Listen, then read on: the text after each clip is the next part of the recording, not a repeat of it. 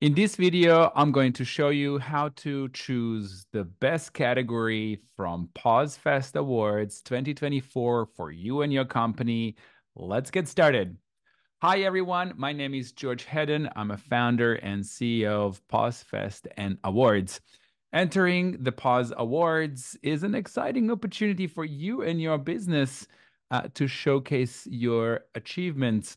But with so many categories, to choose from, 32, it could be tough to decide which one to pick that best describes your business efforts and successes. So in this video, I'm going to guide you through the process of selecting the right category, ensuring you maximize your chances of success and winning. That's what we want.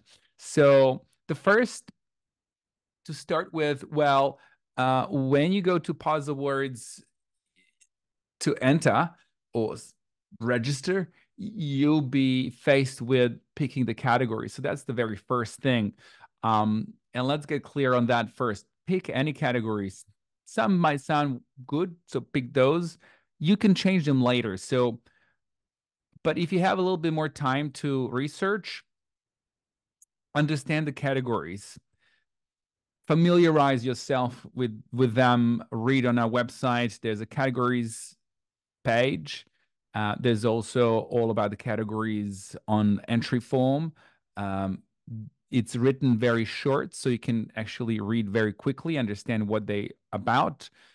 We focus on that clarity. Each category celebrates different aspect of your business success. It's not by industry. We don't do those.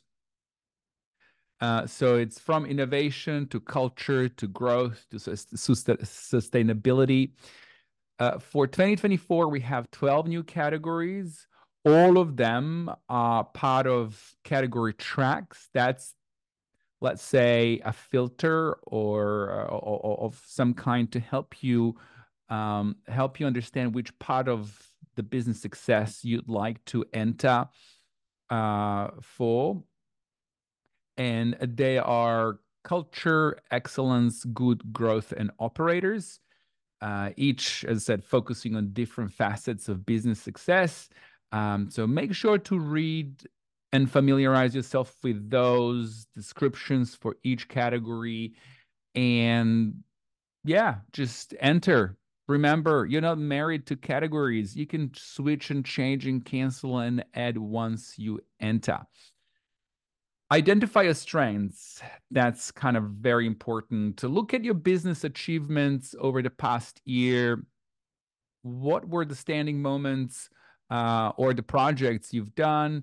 Are there specific areas of your company that you have excelled, such as launching a new product, implementing a groundbreaking strategy, or making significant social impact? Identifying those strengths is key, and it's very important when selecting appropriate category. So again, remember, categories are designed to highlight the types of business success. They're not for your industry. Match your achievements to categories. So once you've identified your strengths, you know what you've done, match the categories, the best fit those achievements. For example, if your business has made some significant social impact, you might consider entering into the good category track. That category track has about 4 or 5 categories in them. Be good is one of them. Going green, for example. You might just pick whatever really suits you if you're in that sort of space. If you excelled in customer satisfaction, we have a new category for you we're very excited about. Customer obsessed is the category for you and the right fit. There's also categories for individual achievements. They're mostly in operators category track. There's also 2 categories that you can enter free of charge. They are, however, for angel and venture cap or the VCs, and they are only judged by the public. We also suggest that you might want to review past winners. Take a look at the past winners through each category. You can toggle through the years, or you can go to Pause Index and just see all of the winners from the past years. We also suggest that specifically you might want to read the breakthrough moment from past years' winners, and you can then get the feel about what those people and companies have implemented and what worked for them and how you can potentially write your breakthrough question. Those are the things that could really help you um, figure out what your skills and achievements are and what categories you might want to enter. We also feel like you might want to seek some feedback. You can consult with your colleagues, mentors, industry peers, if you like, to expand this discussion beyond just yourselves, or you can just, hop on and decide which categories you want, and you could be done in 2 to 4 hours. But you can also ask some friends and colleagues for their valuable inputs, and what they might suggest could be yeah, really good for you. One of the things that we are very different from other awards is this flexibility in entry management. What does that mean? Well, we understand that picking categories up front might be a little bit of a decision making at the start, but again, that's okay because you can pick, delete, add all of that later on after you sign up and create your account with Evalato, which is the platform that we use to manage the judging and entry process. But you have a flexibility to, as I said, edit all of these. You can pay at any point in time. You can pay to catch the earlier rates and then edit after. This is something that other awards don't have. They force you to submit and pay, and you can't do anything with your submission. We don't operate like this, so you can pay and edit after, but you just need to submit by 30th of August, which is the last deadline, and that's the only thing that you need to think about. So don't stress. There's a plenty of time. Just yeah, get started with it. That's the only thing.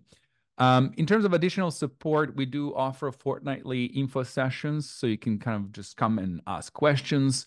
We also do have discounts for alumni, 30%, for female founders, 21.7%.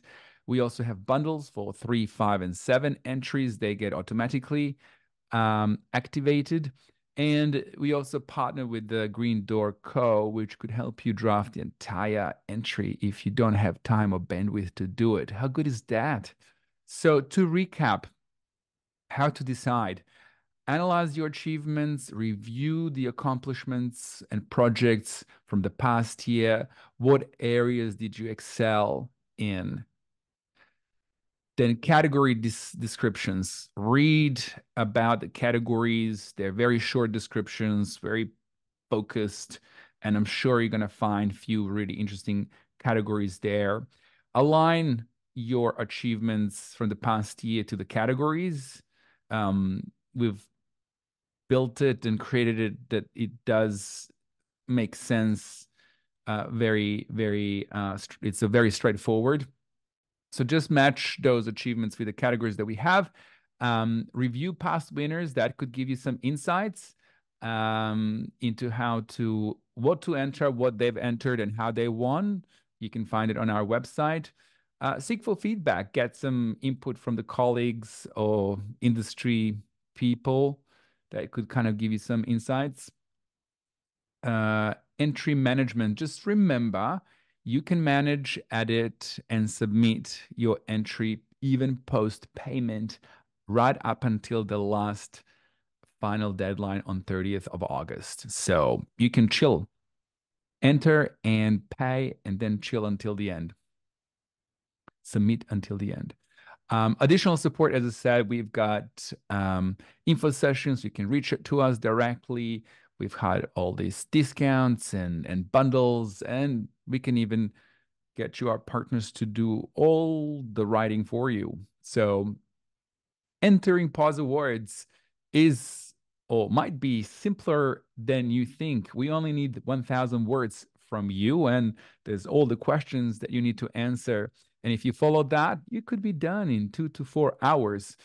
But in saying that, you might want to sort of also seek some feedback, check it with the peers, make sure that you can submit it, get seek all these approvals and all of that. But also remember, we are here for you.